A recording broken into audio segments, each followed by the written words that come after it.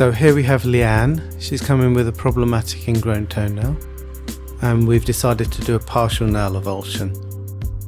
We're going to put a little bit of an injection into the base of the toe to make it nice and numb. Having done that, we'll put some iodine on the toe to prevent an infection during the procedure.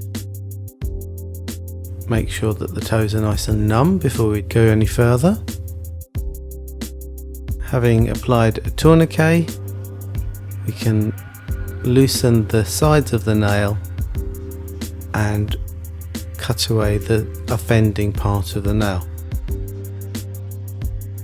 Having done this, we can fairly simply, very easily remove that section of nail.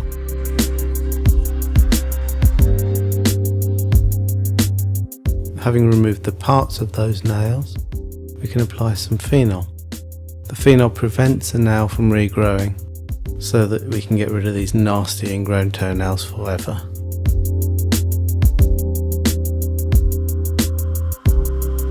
After this, we apply a fairly simple, straightforward dressing.